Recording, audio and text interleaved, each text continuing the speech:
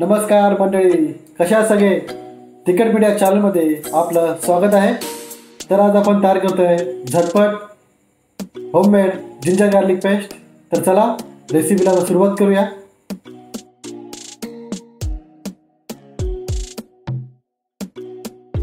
आपण 150 ग्रॅम लसूण घेतलंय।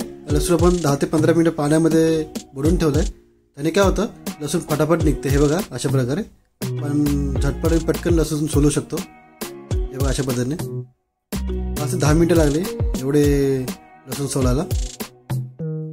लसूण आला याचं प्रमाण आपण 1/4 घेणार आहोत। हे बघा, आपण आलं घेतलेलं आहे आणि लसूण सोलून झालेलं आपले बघू शकता तुम्ही। आपण आलं सोलून घेऊया। चमच्याच्या साहाय्याने आपण हे आलं असं सोलून घेणार आहोत। बघा, आलं सुद्धा आपलं सोलून झालेलं आहे आणि आल्याची जी साल आहे ते आपण नंतरला चहामध्ये वगैरे टाकायला यूज करू शकतो। तर आता आपण मिक्सरचा भांडा घेतलाय, त्यामध्ये आपण आलं घेतलंय आणि चवीनुसार मीठ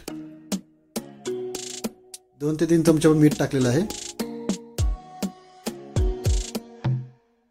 त्याच्यामध्ये आपण आता लसूण ॲड करूया।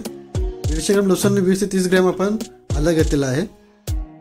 आलं जास्त नाही घेतलं आहे कारण आपण जास्त जेवणामध्ये जास्त आपण आलं घेत नाहीये। हे बघा, आता आपण मिक्सर लावून बारीक पेस्ट करणार आहोत। तर आता जरा चेक करा। अजिबात आपण पाणी ॲड नाही करायचं याच्यामध्ये, विदाउट पाणी ॲड करून आपण पेस्ट बनवली आहे। हे बघा, पेस्ट तयार झालेली आहे। आता ही पेस्ट आपण एका कंटेनरमध्ये काढून घेतोय।